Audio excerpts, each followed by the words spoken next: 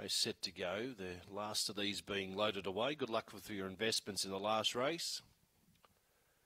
Over the sprint journey here again, 400 metres for Southeastern Hotel.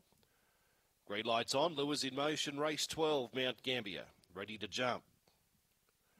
Racing now, beginning quickly, St. Coco. Dire Straits was fast away, battling Baz back to third, fourth Silver Cadillac, but is going forward. Bumrah's back second last, and Joey Mack whipped them in.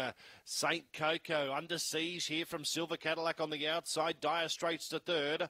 Bumrah battling Baz and Joey Mack around the bend. Silver Cadillac moved up, took the lead. Strong win. Silver Cadillac strong to the line. Defeats. It's pretty close there, but St. Coco will get second.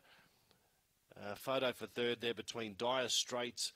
Bumrah was there with battling Baz. Joey Mack last in 23.30. A roundabout was the run.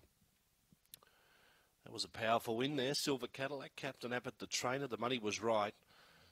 St. Coco, fast out of the boxes, able to lead, but was under siege at the top turn. They were coming left, right and centre after it. Battling Baz, battled away okay there for third. So it's 8-2-1, 23-32, 23 and 32 the run. 7 is officially fourth, Bumrah. So just running through the place getters, winner number 8. Silver Cadillac, a Blue Fawn Dog by Asta Cometto out of Ruby Spring, raced and trained by Captain Abbott, defeats the 2, St. Coco. Trained by Dean Fennell, a Black Bitch by Mapunga Blood.